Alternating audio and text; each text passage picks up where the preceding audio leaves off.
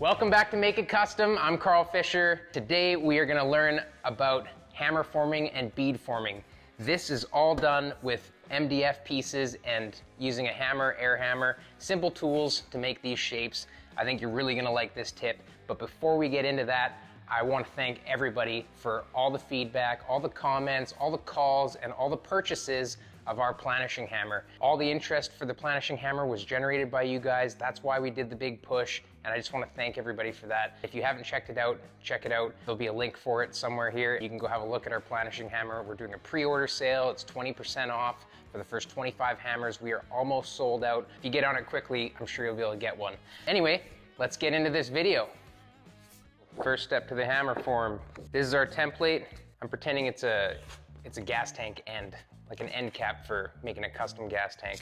We're probably gonna put our little X in here as well, using the hammer form. First thing is, we're just gonna trace it out on 3/4 inch MDF. I need to make one piece that's the same size as this, and then my clamp piece that's gonna sandwich our piece of metal is gonna be slightly smaller than this so that you have room to hammer all the way around. So we'll get this cut, we'll get a chunk of metal, and we'll start making some noise.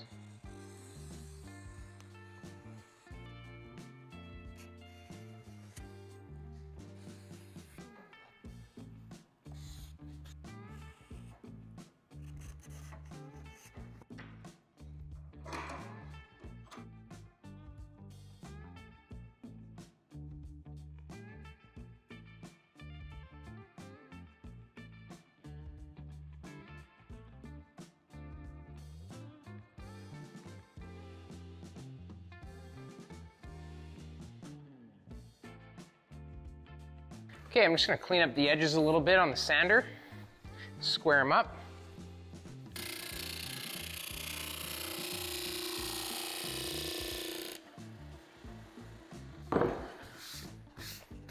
All right, so there's our bottom piece. We're gonna make this top piece, which essentially is the clamp to the form. Just gonna kind of give it a bit of a trace.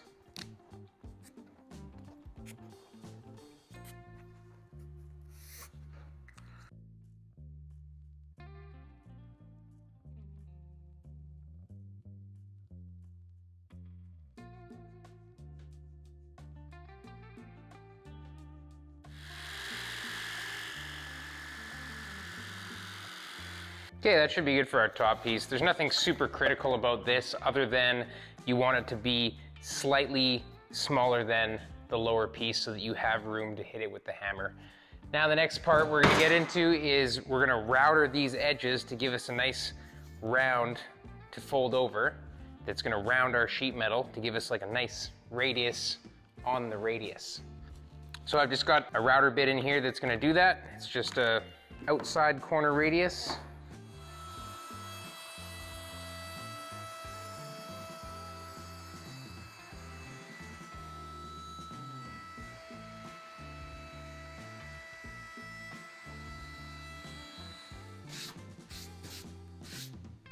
All right, so now we're gonna go grab a piece of sheet metal and trace it slightly larger than the outside of this because we want it to roll over the edge until it becomes flat again.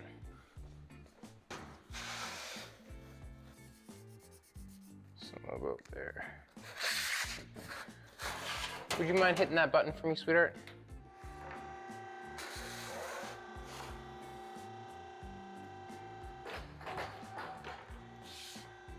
And then the red one. Thank you. Okay. Just trying to center it up right now. We might have a little more flange than we really want, so I might trim it a touch. Well, we're gonna try it with that size right there.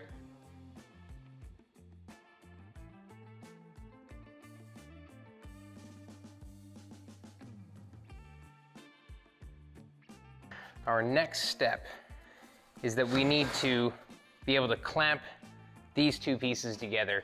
If I was just doing this edge, I might just use a bunch of clamps so that I don't have to drill this material. But because I would like to add almost like an embossed X to stiffen up the center of the panel. I'd like to give that a try kind of by hand. I may even make a small die for an air hammer to pound that X into there. I'm trying to do this without using a bead roller to show you guys that you don't need one. So what we gotta do is bolt these pieces together. You can weld up the holes after you're done, but the bolting is very important. Like I said, you could use a clamp, but we're gonna bolt this because you don't want that metal to move. You don't want any of your forming action with your hammer to pull the metal one way or another way. The problem would be if you were to hammer this edge and say start on this side, it may want to pull and slip this metal out this way, and then you won't have enough material on this side. It's very important. You cannot let the metal shift on your form, or else it will not stretch or shrink in the right areas. Basically, it's almost like you're making a jig. You want to be able to lock this metal into place and force it to go where you need it to. It's gonna stay flat because you're forcing it to be flat by clamping it between two flat pieces of MDF, and you're forcing it to go radius on the edges because you're hammering it, and the only place it can go is in between here and there. That's the only place that any metal can move, only on the edge. Hammer forming is all about making sure that the metal has nowhere to go but where you tell it to. So if you're using thicker material, you might have to use harder material to form around so that that metal doesn't overpower your material. I've done it before. I've done 14 gauge with a hammer form, but I use steel. I use like 3/4 inch thick steel, and I can actually hammer form 14 gauge into whatever shape, and you just beat it into submission, and the fact that your form is so strong only allows it to go where you want it to. Okay, it's enough babbling on. What I'm gonna do now is center these pieces. I wanna center this on here. And what I think I'll start doing first is laying out where my X is gonna go, because that is all gonna be incorporated into what we're about to do. So, I already started kind of laying out the X I'm thinking about putting in here. I'd like to use a 1 inch wide bead in a big X. I don't have a die for the bead roller to do that. So if I wanted this is the only way I can get it with the tools that I have. Other guys would do the same method on a Pullmax machine. A Pullmax machine is like a reciprocating hammer. It would do a great job of this, but you don't need one if you do it this way.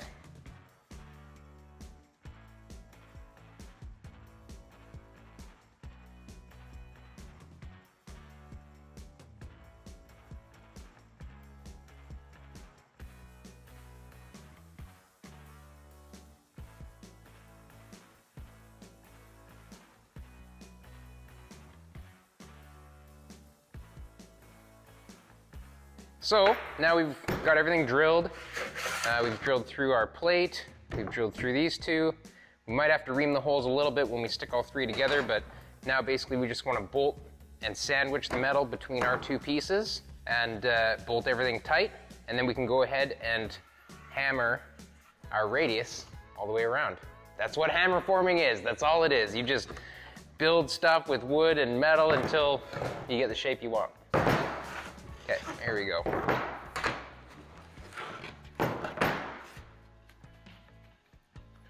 Hopefully the holes will line up semi-okay. I'm gonna stick the bolts up from the bottom. Might have to add some washers because these are extra long, because we're gonna add another piece of wood once we end up trying to hammer our bead. So we'll probably time-lapse this part. It's just gonna be a bunch of me bolting stuff together.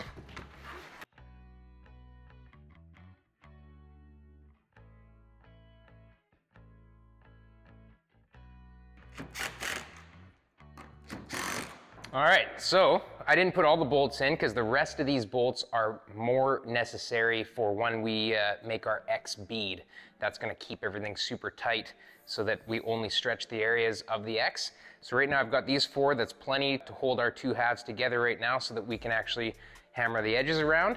Pick your favorite hammer. I use a nice flat hand planishing hammer, and I like my heavy spoon to knock all these edges down, and you just slowly work your way around. Take your time and you'll just see it It'll all just come into place. It'll all just take the form of that lower buck. Here we go.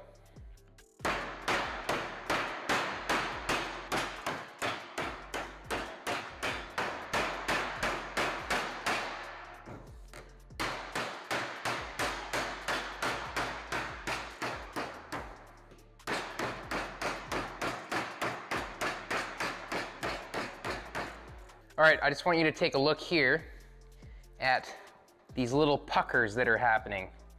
These puckers, they're like little wrinkles that will form as you're going. You want to make sure that you're hitting those down. Whenever they start to peak, you want to try and hit those down. You don't want them to become too big of a peak without working them, because those are essentially little shrinks that are happening. As that metal is coming around that curve, it needs to shrink.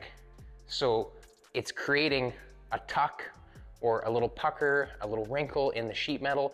And as you're working that down, it's actually making the metal thicker. The metal is coming together and shrinking. So if you let it become a tight pucker like that without taking care of it, it's trying to do all that shrinking right in that one spot. So by gradually going around and making sure that you knock any of those high spots down, you're allowing it to shrink more evenly, and therefore it's just gonna be a nicer shrink. It's a lot tougher to hammer something that's like this than it is to hammer something that's like that. So just work your way around. This spoon works really good for sort of the flat areas. You know, the hammer works great for hammering down those tucks.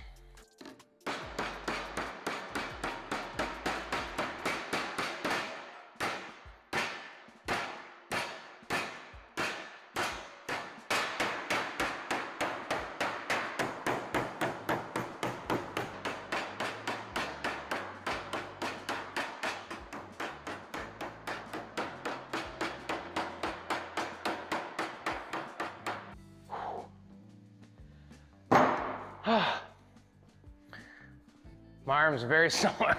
I was holding on to my planching hammer for a couple hours straight last night working on somebody's roof, and damn. Probably shouldn't have done this back to back. Just gotta keep drinking that coffee go juice.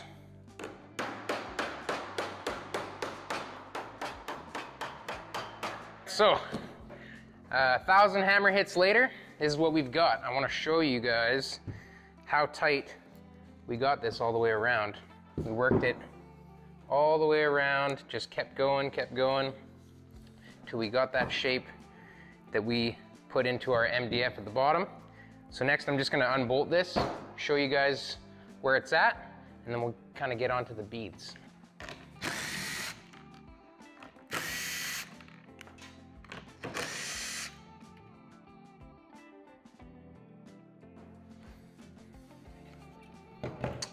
Dun, da, da, da, da, da, da, da, da.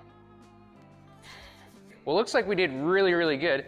There's a lot of shape going into these edges, and a lot of shrinking happened to get that to curl all the way over. And the beauty of the hammer form is that it holds the panel flat. It doesn't give the sheet metal an option on where that shrinking is gonna happen. It has to happen right there because everything else is held super tight.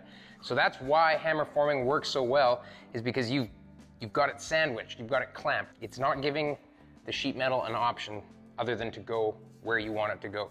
So check that out right there. I mean, those are some really nice radiused curves in this panel. You can use your imagination on how you could use this in other ways for other parts on other cars, or I mean gas pump doors, or like whatever. It can be used so many different ways. I've probably made 30 or 40 of these hammer forms in the last few years, working on different cars, working on different parts, not even just cars, motorcycles, like whatever. You can really use this. So the next part that I want to show you is the beading that we're gonna get out of this same hammer form buck. So my next plan is that in this MDF here, I'm gonna actually make a 1-inch drill hole on these circles. I've already marked them. And then I'm gonna cut straight through with a skill saw, and I'm just gonna cut a 1-inch X, a 1-inch wide X, right out of here, out of both pieces. And then we're gonna sandwich it all back together again, and I'm gonna use a hammer and just a 1-inch piece of rod that I've ground to a nice round, and we're gonna knock that all the way down. And that's where these other bolt holes are gonna come into play. Those other bolt holes are gonna sandwich the outside perimeter of that X, so that the only place that the metal has to move is in and stretch that X. I'm not sure if I explained it correctly, but that's what we're gonna do. So you're gonna see right now. I'm gonna clamp these pieces back together without that sheet metal, and we are gonna drill our holes.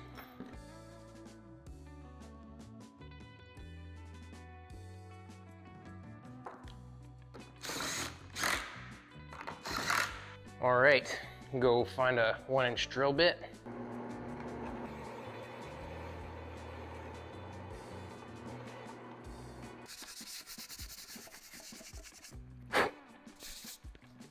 All right, so now that we've got our holes all the way through, what I'm gonna do is I'm gonna unbolt it, and then I'm going to draw my lines and just use a skill saw as best I can to make my, my cuts to connect these 1-inch holes.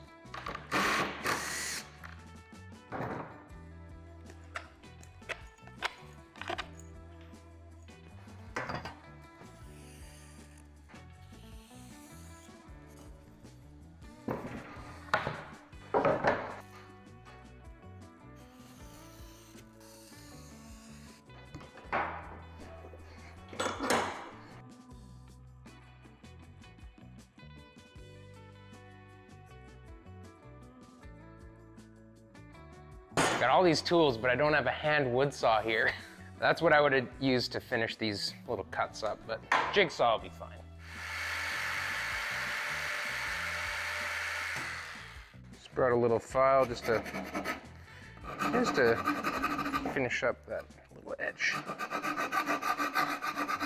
Okay, since this is our bottom piece, you know, this is the one that we hammered our edges around and what we're gonna actually be pushing the metal into.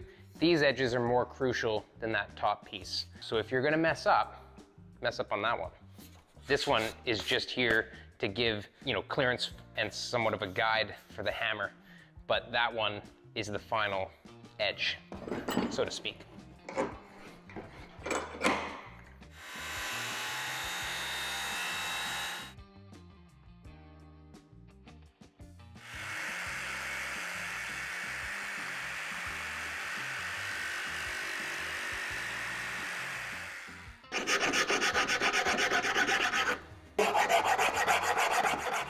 All right, so we got our X's cut. There's our top piece, which is our top clamp. This is our bottom piece. When we put this piece on here and this piece back on there, the idea is that I'm gonna take this and I'm gonna hammer it all the way along, and the only place that that metal has to go is right into our grooves. Actually, Christina brought something up that I hadn't got to yet. She's smart, she thinks ahead. She said, why isn't there something underneath it to stop you for depth? Well, that's what we're getting to.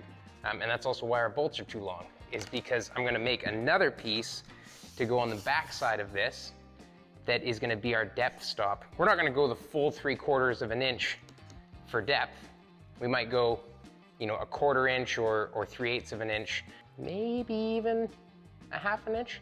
But anyway, I'm gonna clamp this together. We're gonna make another piece of wood for the back side, and then I'll probably put maybe a piece of flat bar or something in there as a spacer so that our bead stops at the depth we want our bead. I think 3/8 of an inch is probably good. I'll see what material I've got here so that we can make it quick and easy. We'll drill our next piece. Okay, here's a chunk of wood that's gonna work for us. I'm just gonna cut it off, just right along here. Just continue the cut that's already there.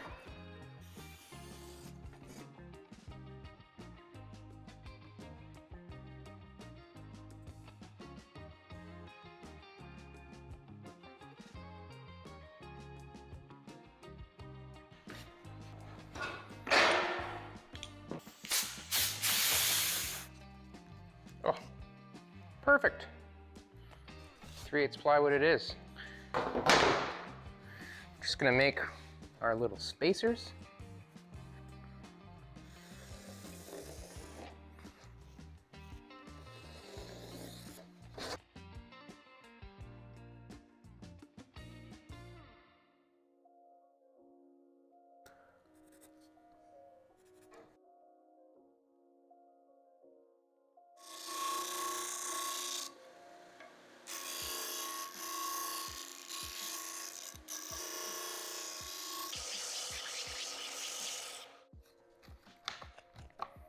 Okay, there's our first spacer.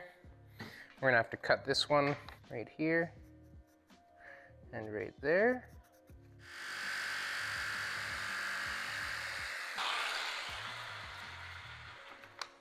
Drops in like that. And there we go. All right, line our holes back up. Put our sheet metal on. In there. Put our top piece on. Hopefully our bolts are long enough. Come on. Oh, just long enough. I'm gonna actually take the washer off so I can have a washer on the top side.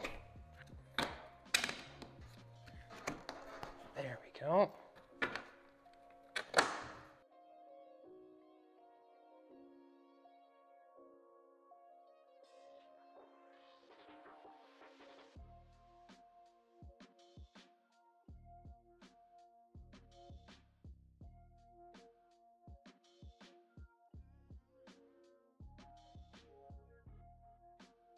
Okay, since this is what I'm talking about, this is a 1-inch shaft, just normal. There's nothing special about it. It's just regular 1-inch steel solid round bar. I'd like to get a little bit more of a round in it than what we used last time, so I'm just gonna hop over onto the lathe. I don't have a radius tool for my lathes. I just use my 3-inch grinder while it's spinning and make whatever shape I want.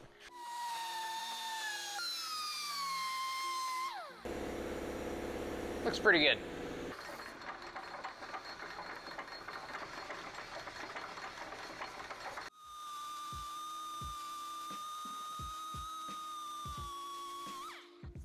Smoother the better. Smoothed it out a little. All right, so this is our tool. We're just gonna run it all the way along in here. And you can take your time. You can take as much time as you want. It's gonna make your arm sore. Mine's already sore. So we're gonna go over it a little bit, and then I'm gonna show you another trick, because a lot of you guys probably have an air hammer, and we're gonna make this into an air hammer tool to finish it all off. Those things are 5,000 hits per minute, so it's gonna take a lot less time to do it that way.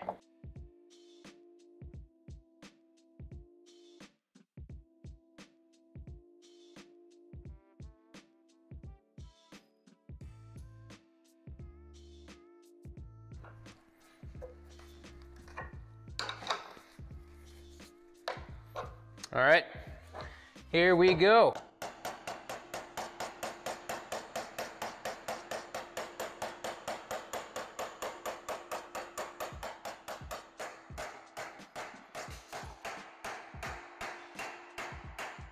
So as you can see, I'm sweating. This is difficult. It will take time if you're using a hammer. So we have already stretched a ton. If you have a look in there, you can see, even with, I'm not sure, maybe 100 hits or so, we've got a lot of stretch happening. We're denting all this into that void underneath. I'm gonna make this end into an air hammer end so we can just go for it. You probably have an air hammer, and if you don't, they're cheap. You know, 30 bucks on Amazon, you can get one, and then you'll be able to make an air hammer head for your hammer forming. I'm just gonna cut this off a little bit short, and I'm gonna weld it on to just an extra air hammer piece. I don't use all the bits that come with an air hammer, so I'm just gonna cut one of those off, weld that on, and we're gonna go to town.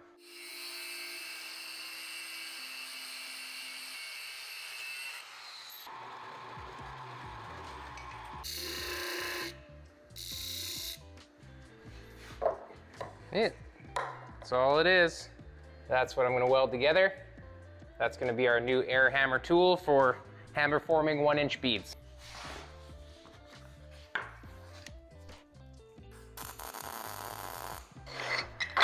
Just eyeballing her straight.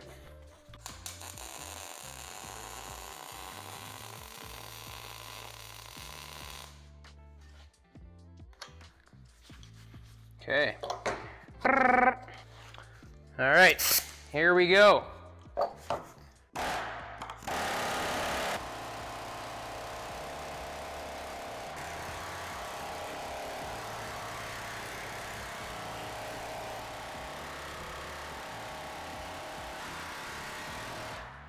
All right, so this is way easier than using this,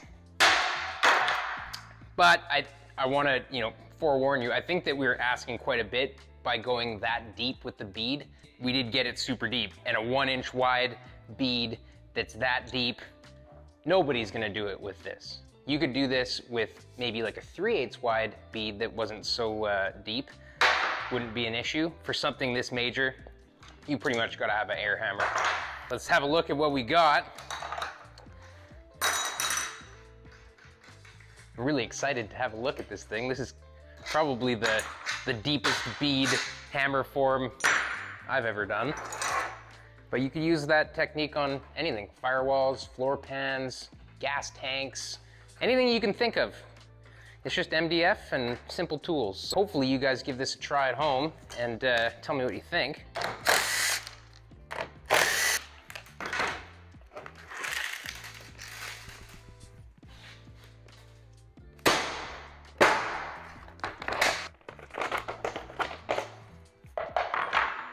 Holy cow.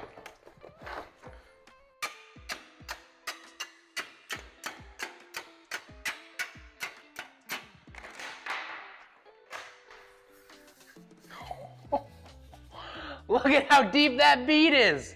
That's crazy. That's just crazy. Look at that thing. One thing that I've learned about this is that if I'm gonna use a hammer that hits that hard, this, as a stopper, it could have been metal. If this was a metal stopper, I think we would have had an even more consistent bead. There were some spots where I kind of got stuck with it, and I can feel that it went a little deeper in some spots than others for the bead, but I mean, all in all, it's a pretty intense piece. Like, look at how flat that is. There's so much stretch in there. Take it for what you will. Use your imagination, use that tip at home. I hope you enjoyed this segment of Make It Kustom. I really actually had quite a bit of fun making this and showing you guys.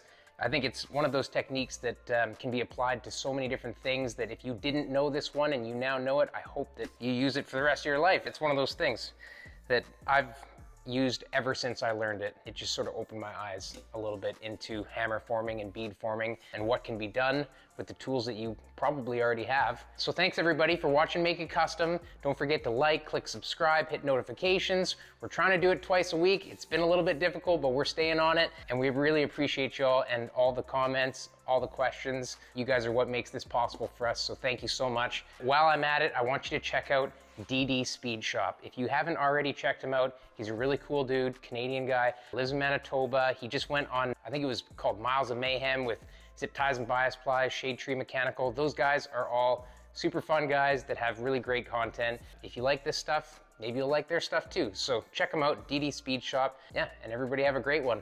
Thanks a lot.